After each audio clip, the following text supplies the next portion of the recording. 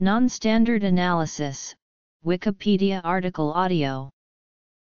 The history of calculus is fraught with philosophical debates about the meaning and logical validity of flux ions or infinitesimal numbers. The standard way to resolve these debates is to define the operations of calculus using epsilon-delta procedures rather than infinitesimals. Non-standard analysis instead reformulates the calculus using a logically rigorous notion of infinitesimal numbers. Introduction. Basic definitions. Motivation. Historical. Pedagogical. Technical. Approaches to non-standard analysis. Robinson's book. Invariant subspace problem. Other applications. Applications to calculus. Critique. Logical framework. Internal sets. First consequences. I-degree saturation. Bibliography. Non-standard analysis was originated in the early 1960s by the mathematician Abraham Robinson. He wrote, "The idea of infinitely small or infinitesimal quantities seems to appeal naturally to our intuition. At any rate, the use of infinitesimals was widespread during the formative stages of the differential and integral calculus. As for the objection that the distance between two distinct real numbers cannot be infinitely small, Gottfried Wilhelm Leibniz argued that the theory of infinitesimals implies the introduction of ideal numbers which might be infinitely small or infinitely large compared with the real numbers but which were to possess the same properties as the latter." Robinson argued that this law of continuity of Leibniz's is a precursor of the transfer principle. Robinson continued, "However, neither he nor his disciples and successors were able to give a rational development leading up to a system of this sort. As a result, the theory of infinitesimals gradually fell into disrepute and was replaced eventually by the classical theory of limits." Robinson continues, "It is shown in this book that Leibniz's ideas can be fully vindicated and that they lead to a novel and fruitful approach to classical analysis and to many other branches of mathematics.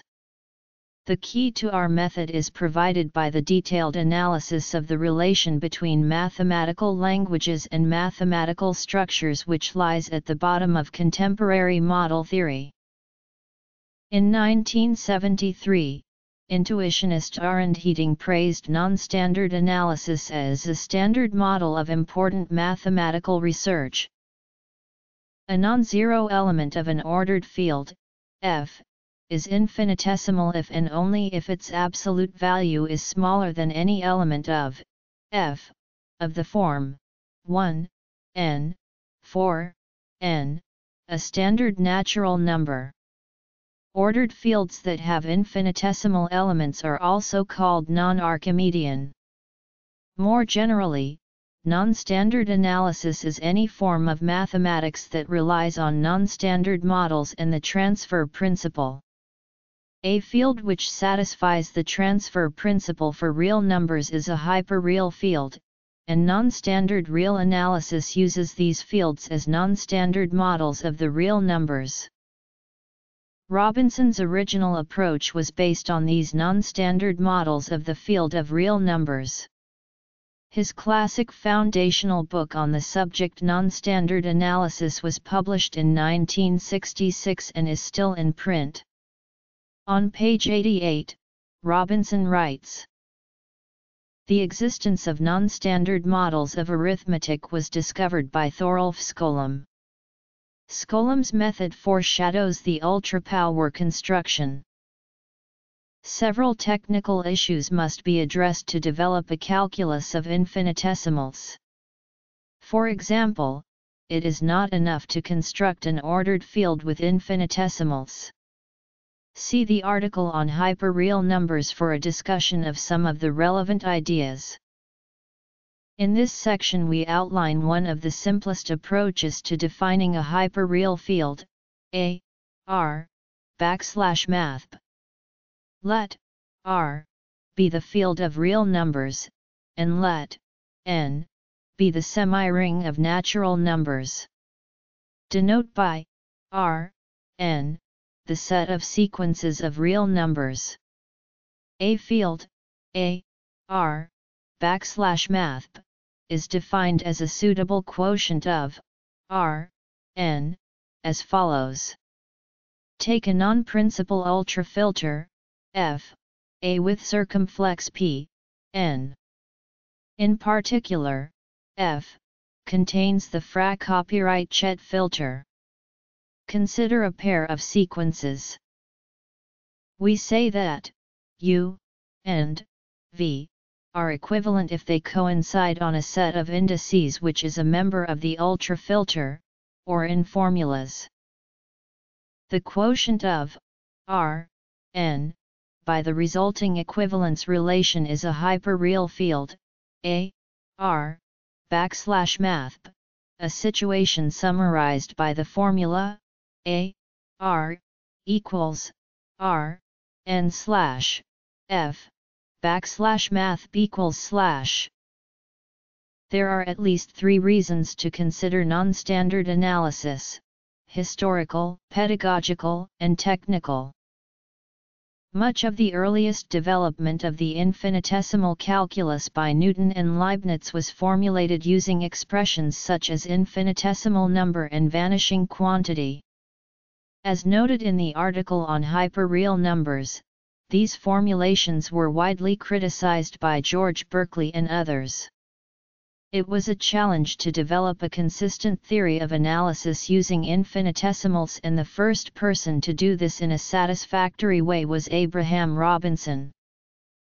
In 1958, Kirchmeiden and Detlef Lagwitz published an article in Erweiterung der Infinitesimalrechnung, an extension of infinitesimal calculus, which proposed a construction of a ring containing infinitesimals.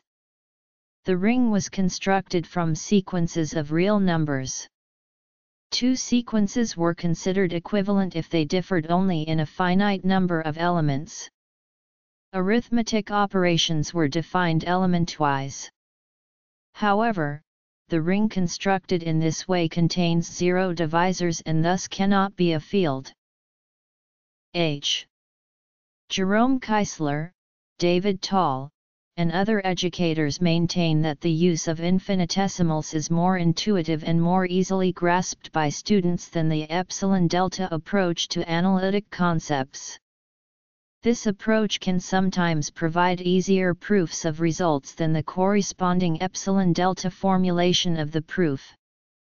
Much of the simplification comes from applying very easy rules of non-standard arithmetic, as follows. Together with the transfer principle mentioned below. Another pedagogical application of non-standard analysis is Edward Nelson's treatment of the theory of stochastic processes. Some recent work has been done in analysis using concepts from non-standard analysis, particularly in investigating limiting processes of statistics and mathematical physics. Sergio Albaverio et al. Discuss some of these applications. There are two very different approaches to non-standard analysis, the semantic or model-theoretic approach and the syntactic approach. Both these approaches apply to other areas of mathematics beyond analysis, including number theory, algebra, and topology. Robinson's original formulation of non-standard analysis falls into the category of the semantic approach. As developed by him in his papers, it is based on studying models of a theory. Since Robinson's work first appeared, a simpler semantic approach has been developed using purely set theoretic objects called superstructures. In this approach, a model of a theory is replaced by an object called a superstructure V over a set S. Starting from a superstructure V, one constructs another object *V using the ultrapower construction together with a mapping VA*V that satisfies the transfer principle. The map * relates formal properties of V and *V. Moreover, it is possible to consider a simpler form of saturation called countable saturation. This simplified approach is also more suitable for use by mathematicians who are not specialists in model theory or logic. The syntactic approach requires much less logic and model theory to understand and use. This approach was developed in the mid-1970s by the mathematician Edward Nelson. Nelson introduced an entirely axiomatic formulation of non-standard analysis that he called internal set theory. IST is an extension of Zermelo-Fraenkel set theory in that alongside the basic binary membership relation A, it introduces a new unary predicate standard, which can be applied to elements of the mathematical universe together with some axioms for reasoning with this new predicate. Syntactic non-standard analysis requires a great deal of care in applying the principle of set formation, which mathematicians usually take for granted. As Nelson points out, a fallacy in reasoning in IST is that of illegal set formation. For instance, there is no set in IST whose elements are precisely the standard integers. To avoid illegal set formation, one must only use predicates of ZFC to define subsets. Another example of the syntactic approach is the alternative set theory introduced by Vopenke, trying to find set theory axioms more compatible with the non-standard analysis than the axioms of ZF. Abraham Robinson's book Non-Standard Analysis was published in 1966. Some of the topics developed in the book were already present in his 1961 article by the same title. In addition to containing the first full treatment of non-standard analysis, the book contains a detailed historical section where Robinson challenges some of the received opinions on the history of mathematics based on the pre-Euro non-standard analysis perception of infinitesimals as inconsistent entities. Thus, Robinson challenges the idea that Augustin Louis Cauchy's sum theorem in Cours d'analyse concerning the convergence of a series of continuous functions was incorrect, and proposes an infinitesimal-based interpretation of its hypothesis that results in a correct theorem. Abraham Robinson and Alan Bernstein used non-standard analysis to prove that every polynomially compact linear operator on a Hilbert space has an invariant subspace. Given an operator T on Hilbert space H, consider the orbit of a point V in H under the iterates of T. Applying Gram-Schmidt one obtains an orthonormal basis for H.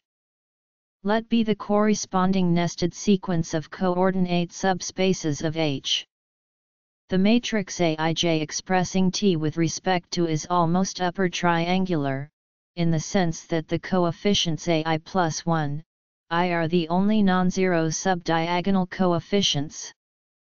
Bernstein and Robinson show that if T is polynomially compact, then there is a hyperfinite index W such that the matrix coefficient AW plus 1, W is infinitesimal.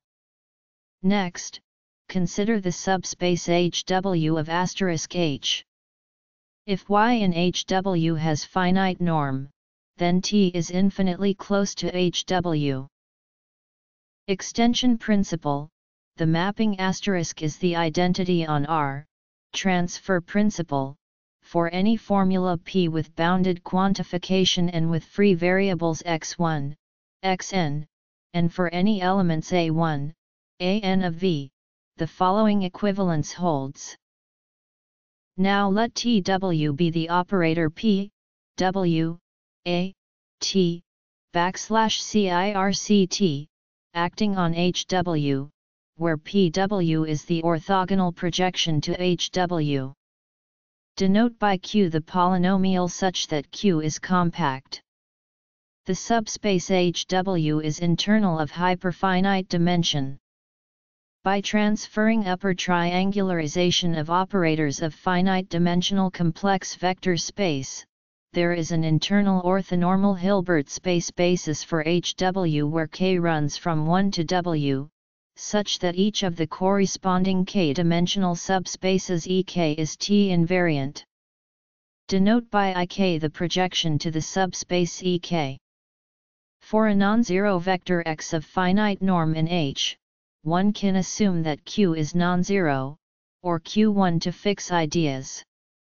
Since Q is a compact operator, is infinitely close to Q and therefore one has also Q1.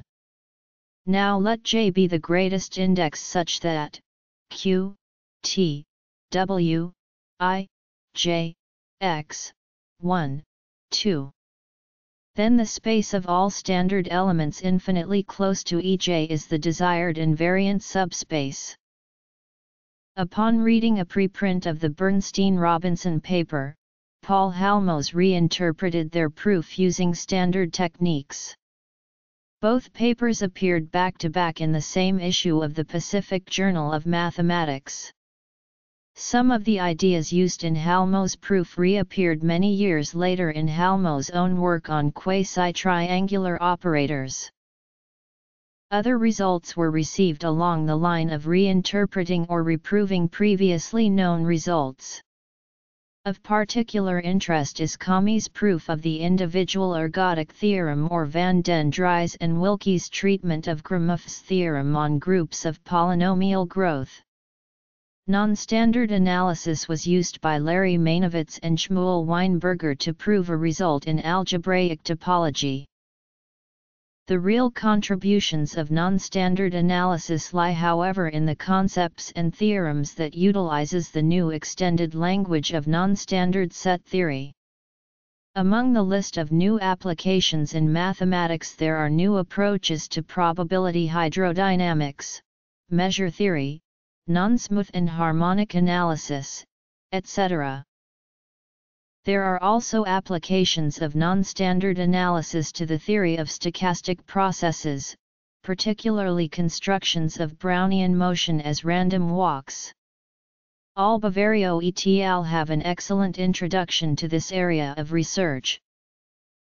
As an application to mathematical education, H. Jerome Keisler wrote Elementary Calculus, an infinitesimal approach. Covering non-standard calculus, it develops differential and integral calculus using the hyperreal numbers, which include infinitesimal elements. These applications of non-standard analysis depend on the existence of the standard part of a finite hyperreal R. The standard part of R, denoted St, is a standard real number infinitely close to R. One of the visualization devices Keisler uses is that of an imaginary infinite magnification microscope to distinguish points infinitely close together. Keisler's book is now out of print, but is freely available from his website. See references below. Despite the elegance and appeal of some aspects of non-standard analysis, criticisms have been voiced, as well, such as those by E. Bishop, A. Kahns, and P. Halmos, as documented at Criticism of Non-Standard Analysis. Given any set S, the superstructure over a set S is the set V defined by the conditions. Thus the superstructure over S is obtained by starting from S and iterating the operation of adjoining the power set of S and taking the union of the resulting sequence. The superstructure over the real numbers includes a wealth of mathematical structures. For instance, it contains isomorphic copies of all separable metric spaces and meterizable topological vector spaces. Virtually all of mathematics that interests an analyst goes on within V. The working view of non-standard analysis is a set *R and a mapping *, VAV which satisfies some additional properties. To formulate these principles we first state some definitions. A formula has bounded quantification if and only if the only quantifiers which occur in the formula have range restricted over sets, that is are all of the form. For example, the formula has bounded quantification, the universally quantified variable x ranges over A, the existentially quantified variable y ranges over the power set of B. On the other hand, does not have bounded quantification because the quantification of y is unrestricted. A set X is internal if and only if X is an element of *A for some element A of V. *A itself is internal if A belongs to V. We now formulate the basic logical framework of non-standard analysis. One can show using ultra-products that such a map * exists. Elements of V are called standard. Elements of *R are called hyperreal numbers. The symbol *N denotes the non-standard natural numbers. By the extension principle, this is a superset of N. The set *NaN is non-empty. To see this, apply countable saturation to the sequence of internal sets. The sequence NaN has a non-empty intersection, proving the result. We begin with some definitions. Hyperreals S are infinitely close if and only if. A hyperreal R is infinitesimal if and only if it is infinitely close to 0. For example, if n is a hyperinteger, i.e. an element of *NaN, then 1/n is an infinitesimal. A hyperreal R is limited if and only if its absolute value is dominated by a standard integer. The limited hyperreals form a subring of *R containing the reals. In this ring, the infinitesimal hyperreals are an ideal. The set of limited hyperreals or the set of infinitesimal hyperreals are external subsets of V. What this means in practice is that bounded quantification, where the bound is an internal set, never ranges over these sets. Example: the plane with x and y ranging over *R is internal, and is a model of plane Euclidean geometry. The plane with x and y restricted to limited values is external, and in this limited plane the parallel postulate is violated. For example, any line passing through the point on the y-axis and having infinitesimal slope is parallel to the x-axis. Theorem: for any limited hyperreal R there is a unique standard real denoted St infinitely close to R.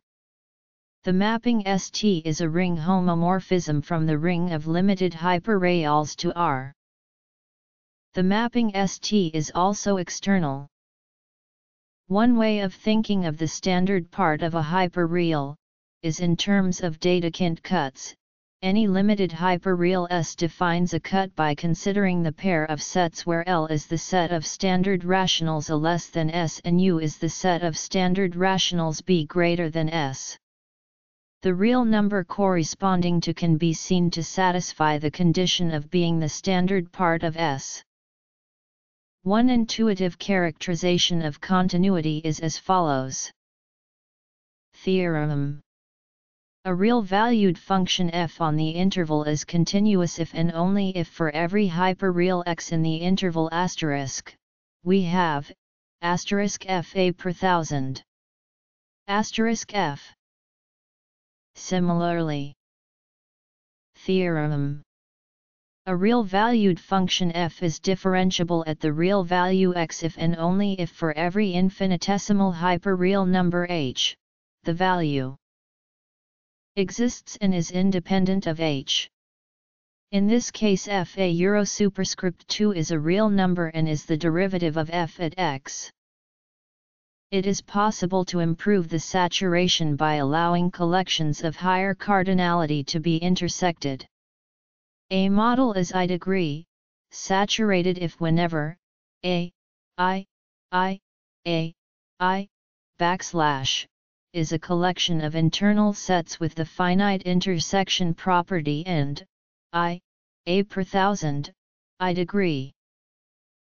This is useful, for instance, in a topological space X, where we may want 2x saturation to ensure the intersection of a standard neighborhood base is non-empty. For any cardinal I degree, a I degree saturated extension can be constructed.